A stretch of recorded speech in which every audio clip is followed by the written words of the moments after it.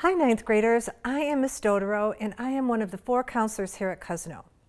I want to congratulate you on finishing your first year in high school, and I hope you're all keeping up with your schoolwork and studying hard to get good grades. 10th grade is just around the corner and we are getting ready to select your classes for next year. Today I'm going to go over the graduation requirements and take you through the process of choosing your classes on PowerSchool. Last year, you chose your classes using a scheduling card. This year, you'll be choosing your courses on the computer in PowerSchool at home and hopefully with your parents. You will have 1 week to do this.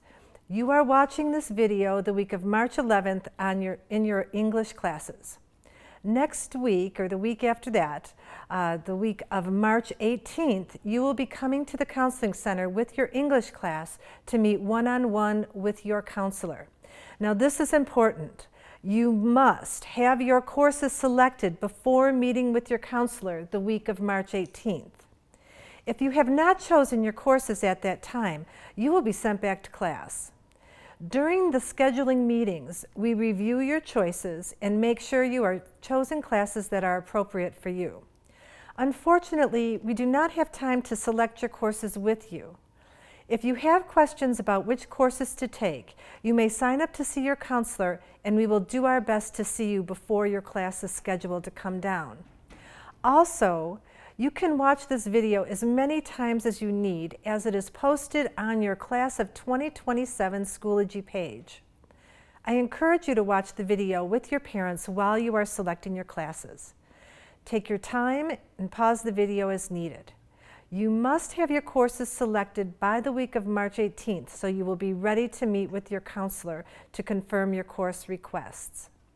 Again, if you do not complete your scheduled request before your English class comes to counseling, you will not be allowed to meet with your counselor, and your counselor may end up choosing your courses for you. Now, let's take a look at the graduation requirements. All right, so for the class of 2027, we're going to be scheduling for 10th grade for the 2024-25 school year. And again, your course requests must be completed by March 18th. 9th graders are coming to the counseling the week of March 18th during your English classes. So here are the graduation requirements. Just as a reminder, you need 4 credits of English, English 9, 10, 11, and 12, 4 credits of math, geometry, algebra 1, and then algebra 2, and then your 4th math credit, which you'll take during your senior year. You need 3 credits of science, earth science 1 credit, 1 credit biology, and then 1 credit of either chemistry, physics, or physical science. You need 3 credits of social studies, which is 1 credit of American history, 1 credit of world history, a half of credit of American government, and a half a credit of econ. Now, world languages can be met 2 different ways. You can get 2 credits of world language or Spanish that we have here, or you can get 1 credit of world language or Spanish and 2 VPA credits. I'll go over that again in a minute. You need a half a credit of gym and a half a credit of health. And then again, we're at the VPA, or the Visual in Performing Applied Arts. This says 1 credit. So you can have 2 credits of a world language and 1 Visual Performing or Applied Arts credit. Or you can flip that and have 1 credit of world language and 2 credits of visual performing and applied arts credit. And your counselor will help you keep track of that. That leaves you with 4.5 elective credits with a total of 22.5 credits needed for graduation. So a sample 9th and 10th grade schedule looks like this. Your 9th grade most likely looked like English 9, geometry, American history, earth science, and Spanish 1 all year, those classes. And then you had 1 semester of health and 1 semester of PE. That's a typical 9th grade course. Yours may have varied here and there depending on what you chose. Typical 10th grade schedule, and what your schedule most likely will look like next year, is English 10, Algebra 1, World History, Biology, Spanish 2, and then a VPA elective, a visual and performing art elective, one for each semester. And again, that's just a sample. There's going to be many, many variations on this, but I wanted to give you a taste of what was coming up. So just a few important points to remember when scheduling. If you are interested in going to a high-powered university like the University of Michigan or Michigan State University or Ivy League, then you must take at least 2 years of a foreign language in high school. So that means if you took Spanish 1 in 8th grade and then Spanish 2 in 9th grade, those schools are going to want to see Spanish 3 in 10th grade. If you're not planning on a high-powered school like the ones I mentioned, then you only need to have the required, you could have one Spanish class in high school. Also, these more powerful universities want 4 years of science, and that's recommended. Now, on the other end, if you failed a class first semester, you will be scheduled for that class next year. The 9th grade classes are going to be in the elective section of the scheduling screen, and you will see that when we get to that part. You will choose that class in place of an elective. Again, your counselors will help you with that process. If you did fail a class, I want to strongly urge you to take summer school. Summer school is important if you failed a class the first semester. So plan on taking summer school or taking credit recovery over the summer to make up the required courses. When you make up the course over the summer, your counselor will remove that class and put in one of your alternate elective choices.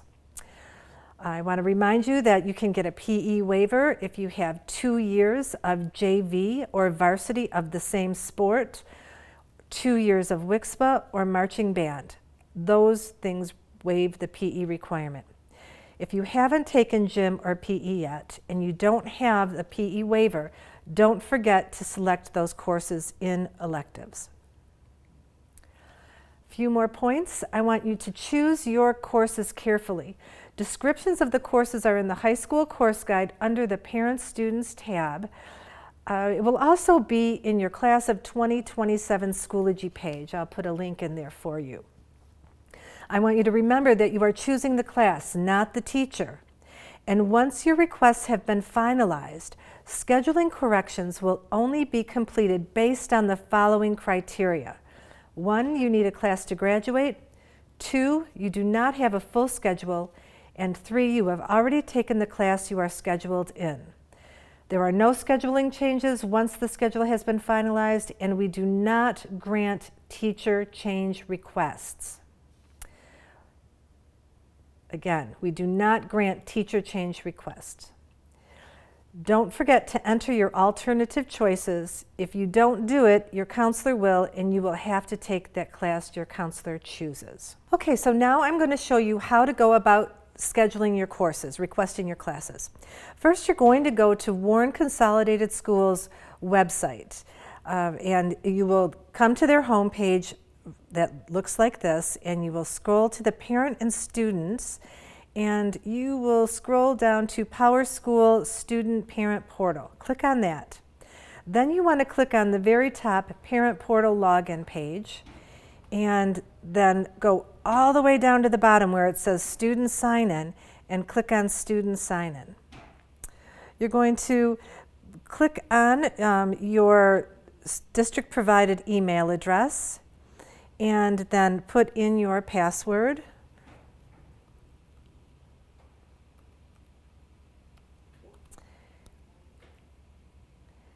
And go over to the left and you will see class registration. Click on that and this screen pops up. It says, welcome to the Cousino High School's class registration system for 2024-2025. So this is where you will be going and how you will be choosing your courses. I want to point out a few things. You'll notice each course is listed. So for example, 10th grade English is here. It says to choose a half a credit for first semester and a half a credit for second semester. So you'll be choosing 2 classes, and you'll see what I mean by that, for each full year course. Then it goes to 10th grade math, 10th grade science, 10th grade social studies, 10th grade electives, and then 10th grade alternates. So all of those will be completed. If you notice all the way over to the right, you'll see a pencil and a red exclamation point. The goal of this exercise is to make choices so that that red exclamation point turns into a green check mark, like all the way at the bottom. You see this green check mark, okay? So that's the game. So first, let's look into English. In your English, if you click on the pencil, you're going to see the choices that you have for English. So for 10th grade, you have 2 English choices, English 10 and English 10 Honors. Most students, most 10th graders will click on English 10, and you must click on both, one for first semester, one for the second semester. And so most students, like I said, will be doing English 10. If you are currently in English 9 Honors and you have an A, a B, or a C+, then you can click on English 10 Honors. If you are English 9 Honors and you're not doing so well, I would recommend you go back to English, regular English, and take English 10. If you are currently an English 9 student and you're A+ student, no missing assignments, very proactive, good writer, then you can choose English 10 Honors, but we're going to want to get teacher approval for that. So that's the English. You choose either 2 English 10 or 2 English 10 Honors, and then you click OK. And then voila, you see we have a green check mark, so we know we're doing good. So now let's click on the 10th grade math. Many more choices on 10th grade math. Most of you, if not all of you, are in geometry right now. So then your next math class is going to be Algebra 1. And so you're going to click both sections for Algebra 1. And see, there's a green check right here. We can make sure we did it correctly. Now, these other choices, here's how you will do these. If you are currently in Algebra 1, say you had you were in Algebra 1 for 9th grade, then you will choose Algebra 2. If you are currently in accelerated geometry, that means that you had Algebra 1 in 8th grade, and you went from Algebra 1 in 8th grade and you went into accelerated geometry, and you are an excellent student and you have an A and B, A or a B in that class, then you will be going to Algebra 2 Trig accelerated. Okay? If you are currently in Algebra 1 now and you know you're doing maybe C, D work, then you're going to just want to go just straight to Algebra 2. If you are at the MMSTC and you plan on continuing in the MMSTC, then your math choice is the MST-FS Trig, and you will choose those two. But again, all 10th graders will be scheduling for Algebra 1. If you're confused and you're not sure, ask your math teacher. They will be able to direct you. So let's hit OK on that, and you see we have green checks. We also have our choices right up here in these boxes. So we can see the English 10 and we can see the Algebra 1. So we know we're doing good. Now we're going to go on to 10th grade science. Most 9th graders take earth science, so their 10th grade class is biology. But we do sometimes have some 9th graders who have biology in the 9th grade. If that is the case, and you are currently in biology in the 9th grade, then you will choose either chemistry or honors chemistry. So you have an A+ in your math class and you have an A in your biology, and you really want a high-powered class, then you choose honors chem. If you don't want a high-powered class and you're currently in biology, then you can choose chemistry 1. If you are at the MMSTC, you're going to choose the MST chemistry. Again, those are special circumstances. You can always ask your teacher, you can always ask your counselor, but the majority of all of our 10th graders take biology. So we're going to click OK on that, and we are done with science. Now, social studies is easy, easy peasy, because you all just have world history. So you're going to click on those, green check pops up, and we're done with world history, social studies. Now it's going to get a little tricky because we're going to go into the electives. So you see we have 4 hours scheduled. We're in school for 6 hours. So you need to choose 2 more hours for your day. and these are electives. And this comes into play. You can choose Spanish, Spanish 2, or Spanish 3. And before we get into any specifics, let me show you the layout of this. You have 6 pages, and these courses are all put in here alphabetically. If you see a course with one name, then that's a semester course. If you see a course with 2 names right by it, then that's a full year course, and you must choose both. So let's say you want to take Advanced Video and Film Radio 1. Then you would click on that, and you would click on the second one. If you change your mind and decide, well, you know what, I think I want to take an art class instead, then you can choose down and choose Art Foundations. Down below this Art Foundations, you can see it says select between 2 and 4 courses. So if you choose 2 courses, that means you're choosing 2 full year courses. For example, let's say Advanced Radio, Video, Film, and Radio, and let's find concert band, because a lot of students take band. If you choose concert band, then let's hit OK and just take a look at what we see. So now you can see we have 4 cores, and then your 5th class is Advanced Video and Film, and your 6th class is Concert Band. All right, so that's if you have full year courses, you only need to choose 2 of them. But let's say you want to take some individual courses. So let's take these off, and we'll go that way. So let's say I want to take drama. So I'm going to take drama. I'm going to scroll through here and see what's interesting. I'm going to take drama. That's interesting to me. Oh, foods. I really like cooking. I'm going to take foods 1. Let's go back through the next one. I haven't taken gym yet. And then let's say I'm going to take Art Foundations. So you can see I have a green check. And this is an example of 4 different classes instead of 2 full year courses. So we have, again, our 4 core, and then we have the 4 elective courses that we want to take. So that's how you will choose those classes. Let me go over a few things just to remind you. Remember Art Foundations, if you want to take art, you must have Art Foundations before you can take 3D design or drawing and painting. So if you haven't had Art Foundations and you want to take drawing and painting, you would have to click on the Art Foundations and then click on Drawing and Painting 1. Okay, so that way we would make sure that you would get the Art Foundations first. Art Foundations is an introduction to the art courses. 3D design is 3-dimensional art, so you're going to be doing pottery and clay and mobiles and things like that. Advanced Radio, Video, Film, and Radio. This is a class where we have, we have the radio station here. We actually have a live TV studio, and you learn the front end as well as the back end, producing videos, producing films, and learning how to work in the radio station. We're very lucky to have this program. Aerobics is a gym class, one of the gym classes you can take.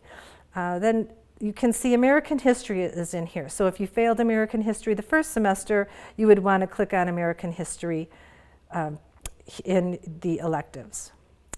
AP Stats is not a course that you want to take. Auto Tech is, we have a garage out back, and it's a 2-hour class. That's why you see here the credits are 1 and 1 instead of a half. So Auto Tech is a 2-hour block. You would have your 4 core classes, and then you would click on Auto Tech both semesters, and that would complete your whole schedule, because that would fill up the 6 hours. Choir, we have concert band here. Creative writing is writing poetry and short stories. If you like writing and you like reading, that's a great class. The cybersecurity class is a full year class, and you will be looking into how to make servers and computers more secure, and how to find and research and root out any bad guys and what do you call that, computer glitches or viruses, computer viruses. So that's kind of interesting. If you feel like you want to do some investigation, that's a good course for that. The Drama 1 class is like a theater class. You're going to learn elements of the theater. You're going to do parts of plays. It's very interesting if you're interested in acting. Again, English 9, in case you failed English 9 first semester, you want to click on that. The Family Living class is, you learn about relationships, the importance of communication. It's the class where you take around the baby and you see what it's like to have to care for a baby. They really look at the dynamics of the relationship and how important they are to the individual as well as society. Then we have our Foods class. Foods 1 is light snacks and nutrition, and Foods 2 is more comprehensive meals and nutrition. You don't have to have 1 before you take 2, but we really suggest you hold off on Foods 2 until you're a little bit older. It's maybe 11th to 12th grade. Here's the geometry class in case you didn't do so well in geometry first semester. Governing practices is the leadership class. If you're interested in leadership, don't put this in your electives. Put it in your alternates, because there's a process for getting into leadership, and then once you are accepted into leadership, then we pull out 2 of your electives and put it in from your alternates. So governing practices should go in your alternates. If you haven't taken health yet, it's a good opportunity to take health. Intro to Newspaper and Yearbook. If you like writing and publishing, and if you're interested in working on the yearbook, you can take Intro to Newspaper and Yearbook. Yearbook is really fun. You can end up doing photography, and you write snippets about the activities in school, and it's really a great class. So if you're interested in that kind of thing, definitely think about Intro to Newspaper and Yearbook. Lifetime Fitness is like a typical gym class, but you're going to do tennis and some individual sports. It does meet the PE requirement. The MediaCom 1 and 2 is the announcement class. You can take 1 semester or 2 semesters. The MST IDS course is, if you are at the MMSTC, this is one of your electives. Now we come to one of my favorite classes, psychology. Psychology is an excellent class. You learn about how we think, how we feel, what we're aware of, what our motivations are, and what are some motivations that we're not aware of. It's really interesting. If you don't take it in 10th grade, plan on taking it in 11th or 12th grade. I think every student should have psychology. The next course is public speaking. Public speaking is every person on the planet's #1 fear, pretty much. It's a great class to take in high school, because if you go to university, you're probably going to have to take it. If you get a job after high school, you're probably going to have to do some kind of public speaking. And so it's really good to have this under your belt. Now, just be warned, public speaking, you're writing out your speeches. So you can't take public speaking if you don't want to write your speeches out. So just know that. Involved in public speaking is a fair amount of writing, because you have to write out the speech. Makes sense, right? All right, so recreational vehicle repair is a full year class. It's out in the garage, out in the auto shop.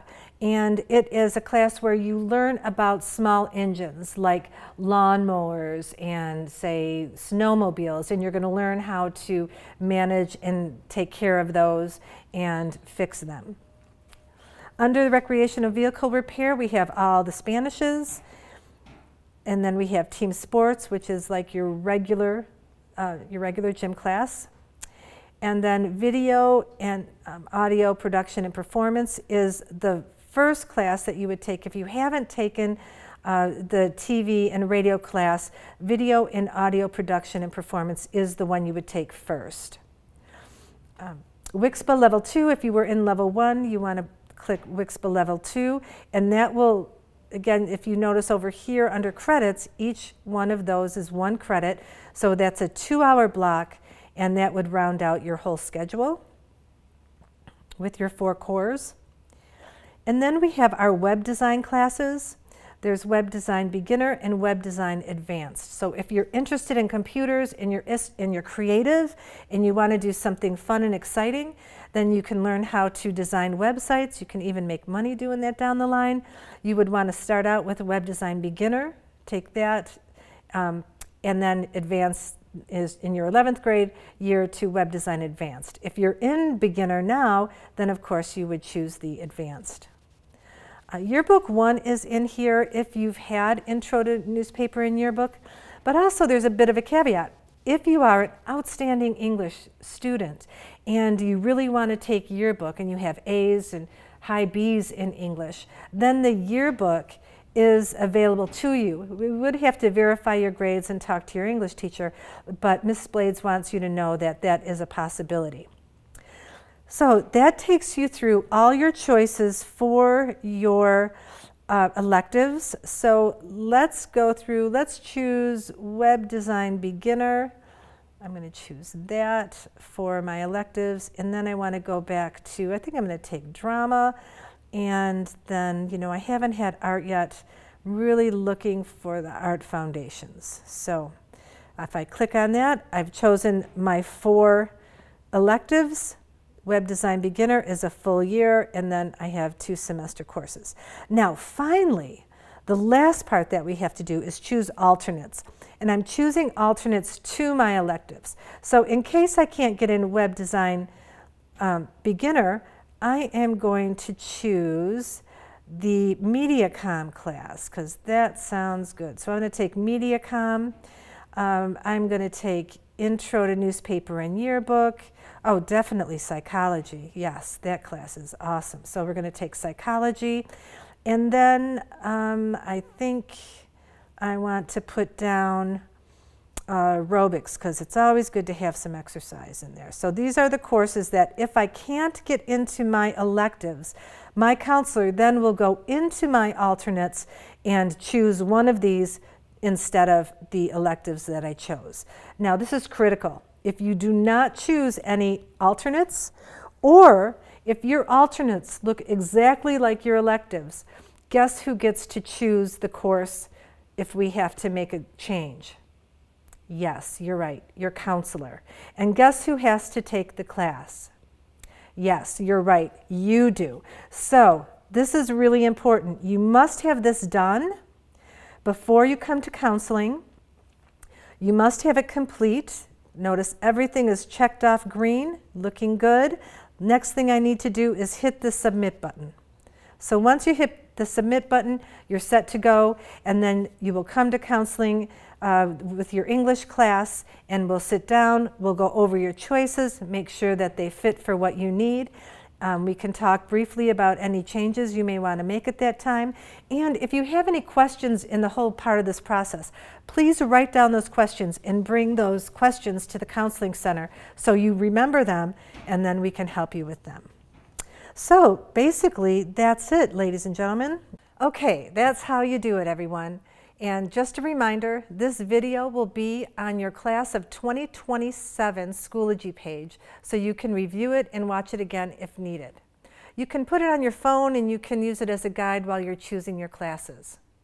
Now, I want to congratulate you on finishing your 9th grade year and encourage you to finish up strong. Remember, 0 missing assignments, be present in class every day, and practice, practice, practice. Learning takes hard work and commitment.